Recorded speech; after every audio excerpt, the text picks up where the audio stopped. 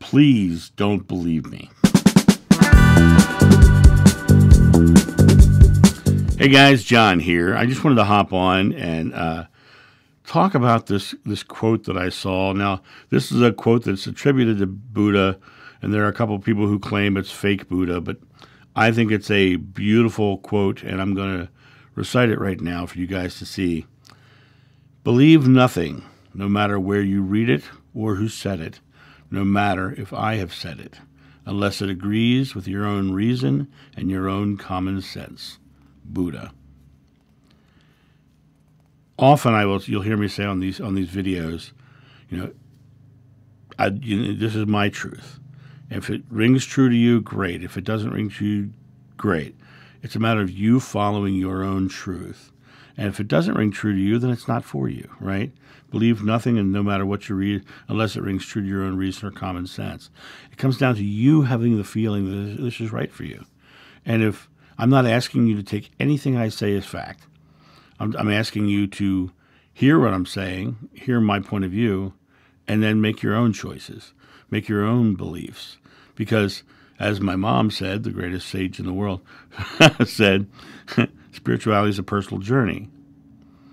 You have to come to your own belief systems and try them out and find out, do they work for you? Mine work tremendously well for me.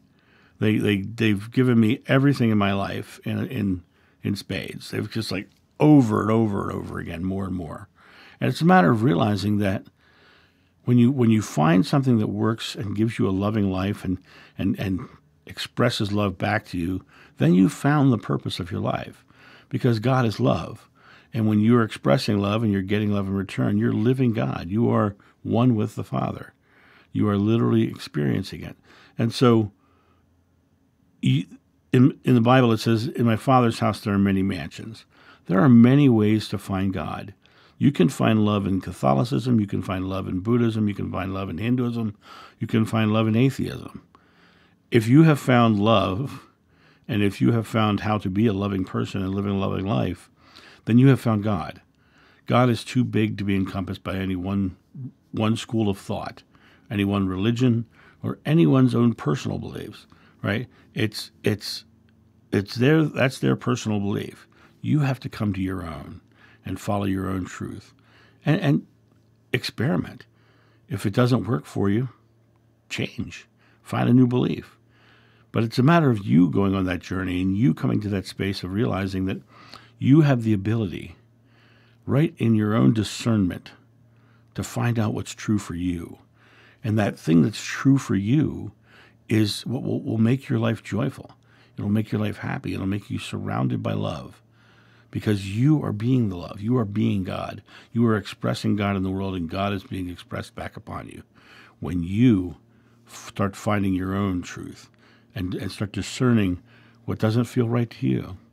If you look at my comments section, somebody will say something, and you'll hear me say something like, I respect your beliefs. I completely respect their beliefs, because they're on their journey. They're not on mine.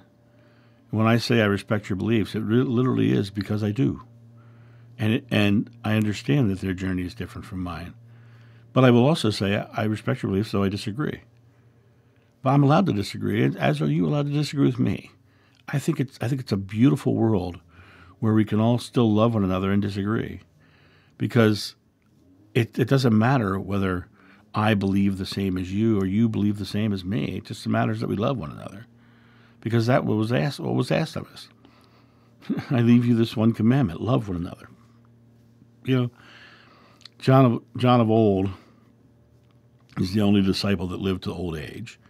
And in Ephesus, there's the famous story from the Acts and the Gnostic text where he's in Ephesus in his very ripe old age, and they ask him, to speak, to give the lesson that Joshua gave, and he says, love one another.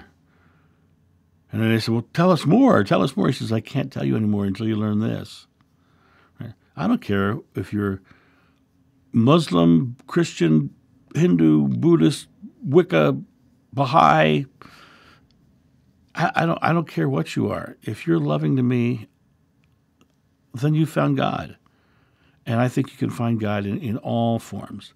And if your religion is telling you that you can't find it anywhere but in yours, that's not loving. That's not caring. That's vanity. That's power tripping. And it really comes back to the fact that I've been to 30 countries around the world. I've had beautiful friendships with Muslims, Hindus, Buddhists.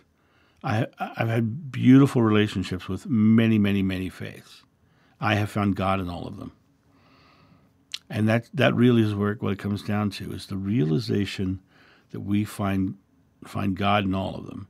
And we have to come to our own discernment, use our own common sense and our own reason. Does this work for me? Is this my truth? And you can feel truth when you hear it.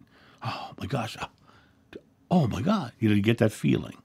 And that feeling is your discernment saying, yes, try this. This works for you.